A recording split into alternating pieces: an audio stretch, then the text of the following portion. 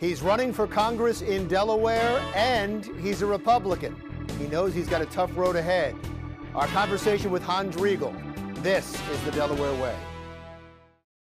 I'm Larry Menti. Welcome to the Delaware Way. We are going to have some contested elections in Delaware for the first time in a long time. Here is one of the candidates, Hans Reigle, who is running for Congress for a seat that is going to be vacated by John Carney because he's running for governor. This is the way it always happens in Delaware. That's People right. just keep switching jobs. But there's going to be at least 3. There might be 4 Democrats running. There'll be 2 Republicans running. And so we've got some primaries coming up. That's true. But you have your work cut out for you as a Republican in this state. I sure do, Larry. And I'm running, I think Delaware needs new leadership. I think it's time for a change. And I've been campaigning all summer and have been hearing lots of complaints.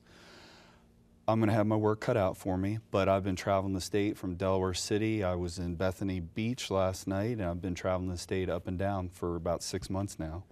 Ken Simpler showed that a Republican can win Yes. in a statewide election. Did you learn anything from that Republican who won? I sure did. I actually helped him significantly in Kent County, which is my home base, and he gave us hope, yes.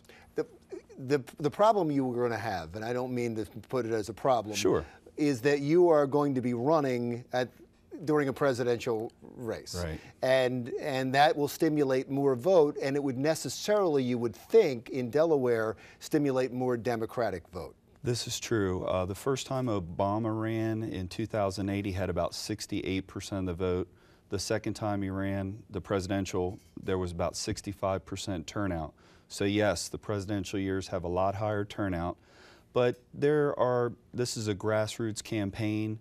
If I do well down south in Kent and Sussex and then do okay up north, I should be fine. And a lot depends on who the Republican nominee is for president. It does. I do want to talk to you about that Sure. in a moment, but let's stay in Delaware for one moment. Because when you entered the race, there really didn't seem like there was going to be a whole lot of hope. I know you would disagree with me, but at that point you had Beau Biden who was going to run for governor and Right. seemed like he was going to win easily. Yes. And then we had the tragedy of Beau Biden passing away. And now all of a sudden you have an open seat.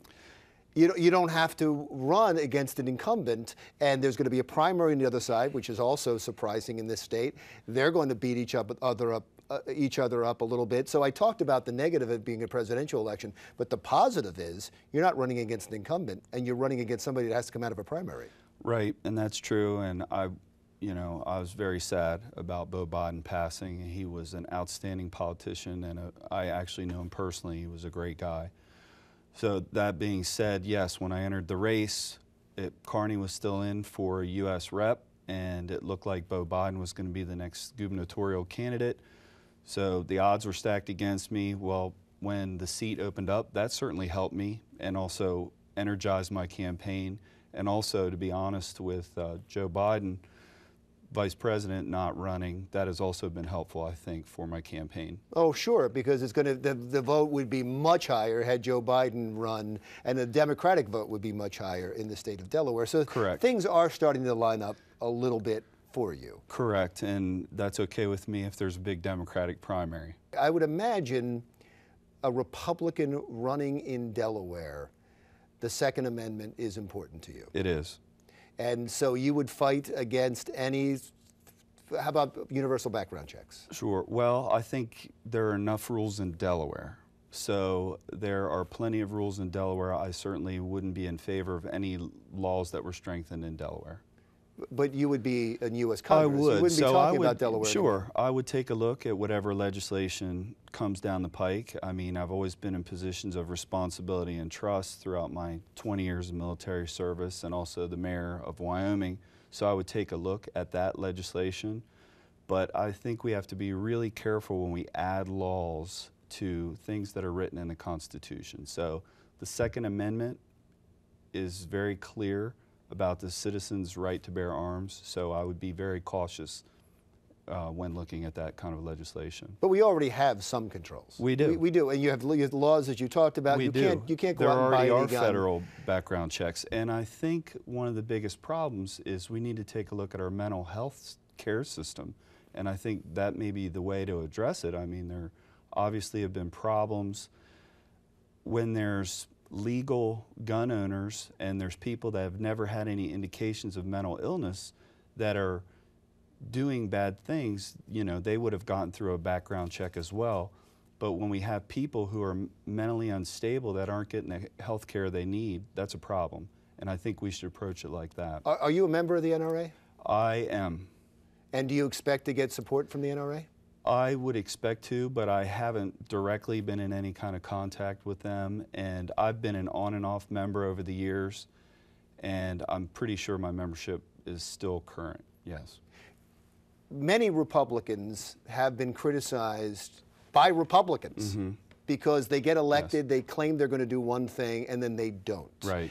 There was many promises in the last election from congressional candidates who got elected on these promises that they were going to defund Obamacare. Right. They were going to defund Planned Parenthood. They were going to bring down the budget, and yet they got in, and none of those things happened. Right, and that is one of my primary focuses. I mean, our national debt is $18 trillion. To me, that's simply immoral. That means my 3 kids, all of us in this room, we each owe about $57,000 in national debt. So I'm going to make that one of my primary focuses. Also, jobs, education, wasteful spending, security, those are important things to me. But I have to say also, my career has been as a pilot mainly, military pilot and also an airline captain. And sometimes you get on a flight path, and if the weather in Detroit's socked in, you just can't land in Detroit now. So I hope to apply that kind of judgment to the decisions I make. We've got one-party rule in our state from top to bottom. Governors, federal delegation, our state house, and our state senate. Not everyone agrees with all of those folks, and I intend to represent the underrepresented people in Delaware. So I think establishing a little balance would be good. When you say balance, does that mean, because not a lot of people are running on this, by the way, does that mean you're going to work with Democrats, that there's going to be compromise? Absolutely, yes. And when I look at the voting records of my opponents, there are some things that I agree on. When I listen to the presidential debates, I agree with 80% or so, roughly, of what the Republicans say. But I agree with some things that the Democrats say too. And Ronald Reagan was my personal inspiration. I actually skipped a day of school, watched him get inaugurated in D.C., and that was great. Great leader, great leadership, and I can tell you more about that special day in my life. But he was willing to compromise with the other side. And also, I would be one of the only Republicans statewide elected in Delaware, so obviously I would have to work with Democrats a lot. Real quickly, Paul Ryan, good Speaker of the House? Yes. You support him? I would, yes, if I was there. You're also going to have to deal not just with Delaware and not just with budgets, but foreign policy as well. Yes. I want to throw a couple foreign policy questions at you Sure. when we come right back with Hans Reigle, Republican congressional candidate in Delaware. We'll be right back.